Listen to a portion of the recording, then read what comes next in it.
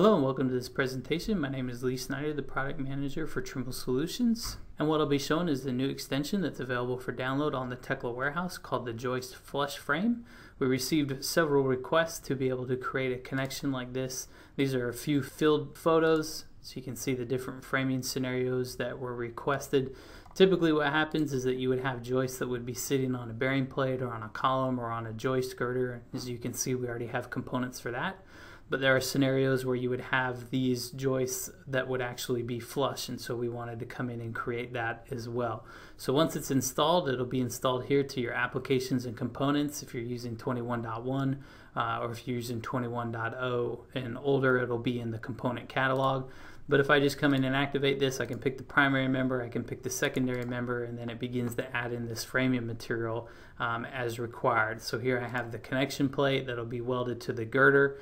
And then I also have this joist plate. This will actually be part of the joist, so the joist manufacturer would provide this plate. This just allows you to line up the framing holes so that everything can be fabricated correctly or detailed by the detailer or steel fabricator.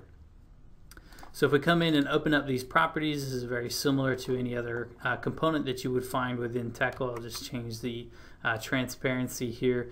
You can see that there's various options for creating stiffener plates. If we wanted to put one on the far side, we can do that.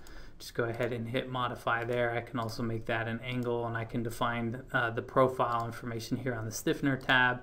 Here on the connection tab, joist plate, stabilizer, bolts and welds, just as you would expect. So nice little new addition to the already growing joist components here within the catalog. We'd encourage you to download it, send us any feedback that you may have, and we hope you enjoyed this new development.